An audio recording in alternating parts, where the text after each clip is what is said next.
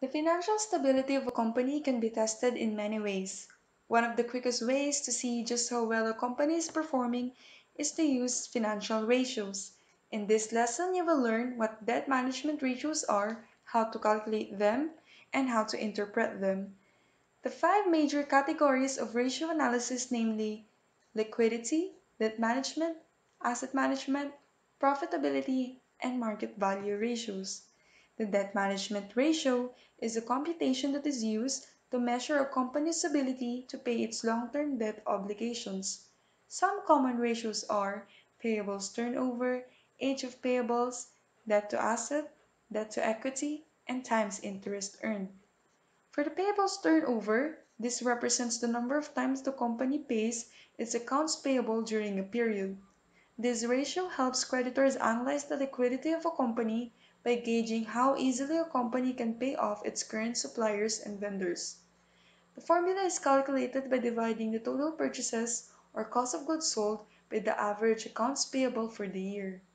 For example, Company A has cost of goods sold worth of $1 million, beginning accounts payable of 55,000, ending accounts payable of 958,000. To get the payables turnover, we just simply divide 1 million over the average of the beginning and ending accounts payable. Payables turnover is now 1.97 expressed in times. This means that Company A pays his suppliers back on average once every 6 months of twice a year, or 1.97 times per period. Keep in mind that higher ratio shows to suppliers and creditors that the company pays its bills frequently and regularly. It also implies that new vendors will get paid back quickly. Also, a high turnover ratio can be used to negotiate favorable credit terms in the future.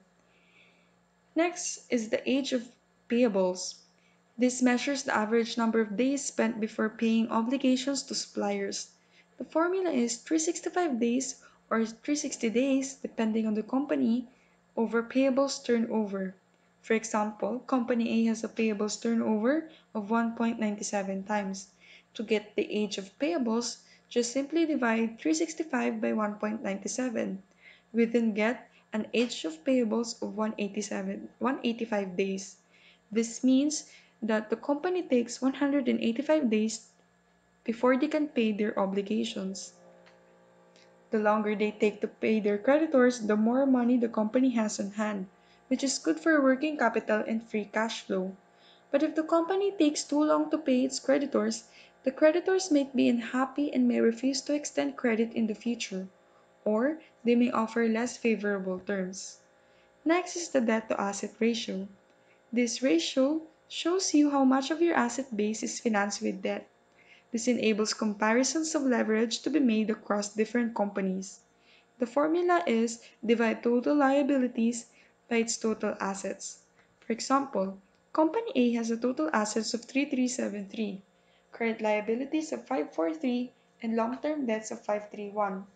To get the total liabilities, simply add current liabilities and long-term debts and divide it by 3373 or the total assets. Our debt to assets ratio will be 31.84%, which means 31.84% of the firm's assets are purchased with debt.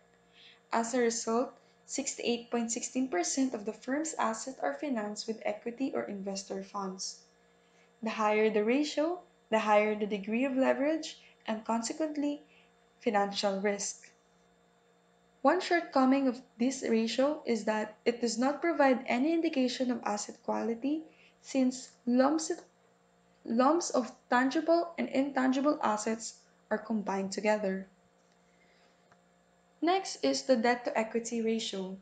Since a business is either financed by debt or equity, or maybe the combination of two, the debt to equity ratio measures how much debt is used to finance the company in relation to the amount of equity used. Using debt financing is riskier for the company than using equity financing. As the proportion of debt financing goes up, the risk of the firm also goes up. That's why calculating this ratio is important, particularly to the owners of the firm. To calculate, Just divide total liabilities over the total stockholders' equity. For example, Company A has a total equity of 2,299, current liabilities of 543, and long-term debts of 531. To calculate the debt to equity, just divide the sum of 543 and 531 over total equity of 229. This gives us a debt to equity of 46.72%. This means that 46.72% of the firm's capital structure is debt and that the remainder is supplied by investor capital. As the proportion of debt financing goes up, the risk of the firm also goes up. A debt to equity ratio of more than 1 implies that the company is a leveraged firm. Less than 1 implies that it is a conservative one. Lastly, times interest earned. This is another debt or financial leverage ratio which is important to calculate for a company as it measures the number of times interest expense is converted to income and if the company can pay its interest expense using the profits generated. If the firm uses debt financing, it has to be able to pay its interest expense. To compute TIE, just divide operating income or EBIT or earnings before interest and tax all over the interest expense. For example, Company A has an EBIT of 691 and an interest expense of 141. Just divide 691 by 141 and we will get 4.9 times. This means that the company can meet its interest expenses 4.9 times over each year. Usually, if a firm has high debt ratio, then the times interest earned ratio is usually low since it would be more difficult to pay its interest expenses if it has a lot of debt. On the other hand, if the company's debt ratios are low, then the TIE or the times interest earned ratio would be high as it would be easier to cover the company's interest expenses. Again, the debt management ratio focuses on the firm's ability to meet its long-term debt obligation. These ratios are payables turnover, age of payables, debt to asset, debt to equity, and times interest earned.